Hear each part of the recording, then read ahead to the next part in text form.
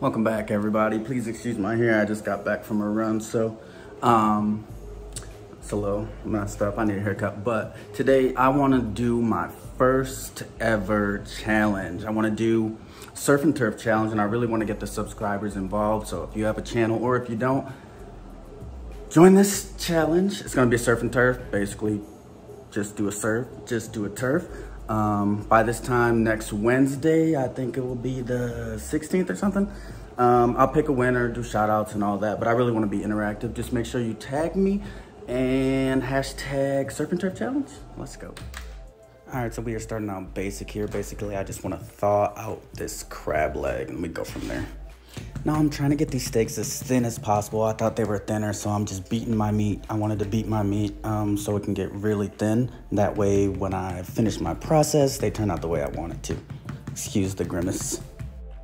Now it's really important that I get these nice and thin so everything cooks all evenly. It's my first time doing this, so we gotta see what's up. Crab legs are done. I am ready to snap, crackle, and pop these bad babies.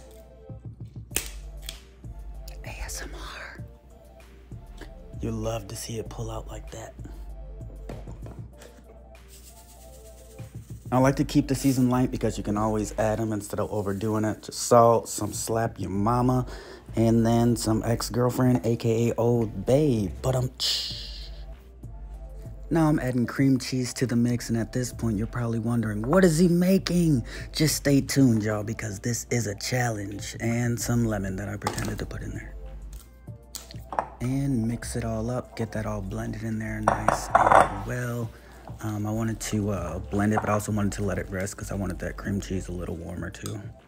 I skipped the part where I seared the insides of the steaks, but I did that so I can spread butter, or this garlic butter, on the insides of them.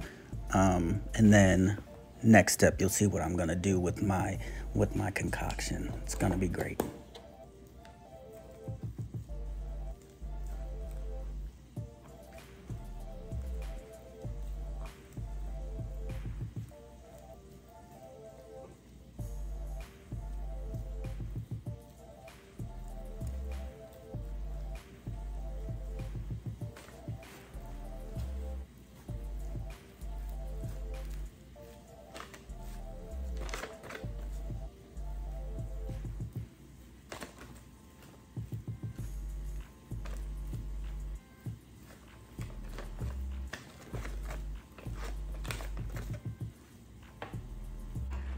And now we got the lobster tail. Had to use the kitchen shears to cut it nice and open. And at this point, I bet you're wondering, what is he doing? What is he making? Just relax. Stay calm. You'll see. We'll get to it. And then obviously, I cut them up into little pieces with the scissors because that's the easiest way to go. Fried them in the pan. And now it is coming together. Look at that crab mix on the steak. Now, what is he gonna do with that? How are you gonna execute this, Snoop? Don't worry, I am Chef Boy RC. They don't call me Chef Boy RC for nothing. Now, I just wanted to spread that out all nice and evenly. Make sure you get every corner so every bite is delicious. And then I flip that on top. Yeah, let's go. What is he gonna do with that mac and cheese? Where does mac and cheese fit into this? Oh, remember that lobster that I had? Lobster mac and cheese. Oh yeah. Oh yeah. Chef Boy RC in the building. Mix it up, sprinkle some cheese on top of there. I had the oven preheating while y'all wasn't watching at 350. Then I'm just gonna pop that in the oven. You already know.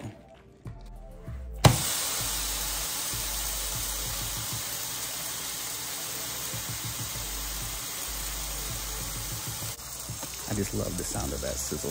But yeah, searing these sides, get some salt on each side. When I flip it over, you'll see. Nice flip. Ooh, look at that sear. Oh yeah, it's coming together, guys. It is coming together in the final product. Welcome back, Snoop Troop. This is the first ever challenge that I'm doing. Surf and turf. If you want to join, show me what you got. I'll explain everything I did. I mean, I probably did in the making of it, but show me what you can do. Show me what you got. I'll share, maybe do a review on the next one, maybe next week, Wednesday. So let me know. Tag me in your videos and hashtag surf and turf challenge. All right, so I took 2 steaks, right? seared them on each side. I don't know where this left off. We just got an Amber Alert. We get one every 30 seconds here, but took these 2 steaks, then I made a little, hold on, let me pray. Thank you, Lord, for this food I'm about to receive. Amen. Let me get a thumbnail too, because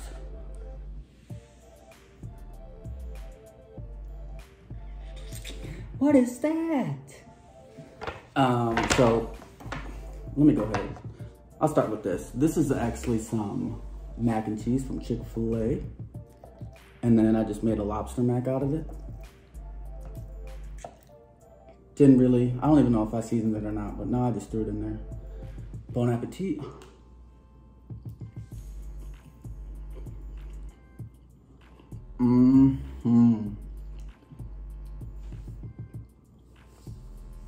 This is actually really good. I'm not gonna, I didn't even season it either. It's just, well, I put extra cheese on it. But this is honestly really good. I'm not capping either.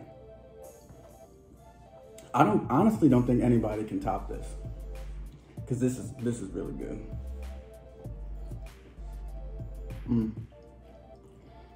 I put it back in the oven. I pan fried the lobster for a little bit. And then I just put it in the oven and put some extra cheese on it, and that's it. It's real good. Maybe I will make the cheese a little browner, but this is really good. The lobster comes with its own like sea taste. So this is really good. I'm glad I didn't do much to it. And I was a little nervous because sometimes that grocery store gives us like not the best lobsters, but this is really good. What I'm really nervous about is this guy. This is just out of the blue. I thought, hey, maybe this might work. So I did the inside, I pan-seared it a little bit. I rubbed the garlic butter spread on the inside and then just pan-seared the outside. But on the inside is some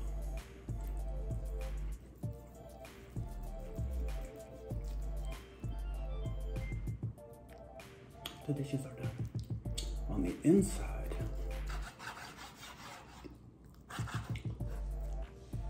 this is basically, I got some cream cheese, some crab legs. Oh, it's basically a sandwich. Is it gonna be good? We'll see.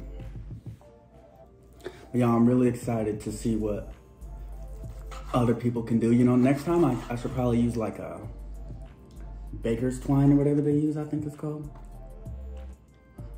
Crab legs, cream cheese,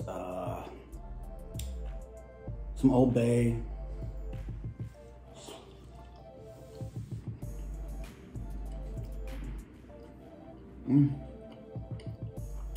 I'm not getting much crab leg with that bite. I'm gonna try a new one. Towards the end I do. And this is perfect because I've been craving pasta so much. I'll be waking up starving because I'm training for this run and I'll be running all the time. And this is honestly really good. I don't care. I'm excited to see what you guys have to offer though. Especially the people who be in my comments talking about, you didn't season it. Let's see what you got. Let's see what you guys can bring to the table.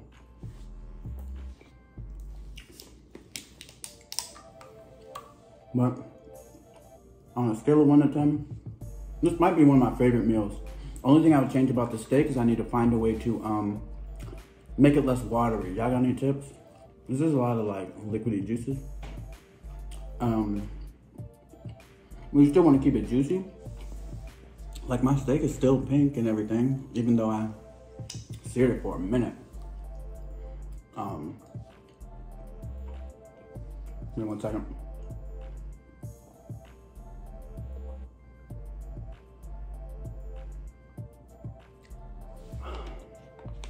Some delicious ice cold water. Yeah, this is good. Hold on, this looks like a nice little crab leg bite right here. Let's see. Bon appetit.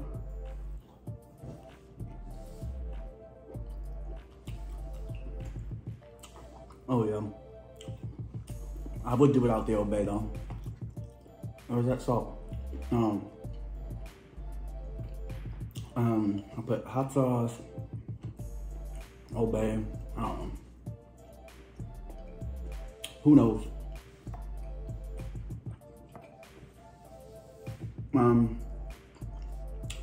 Make sure y'all follow me on all my socials, Lecarson, Lecarson.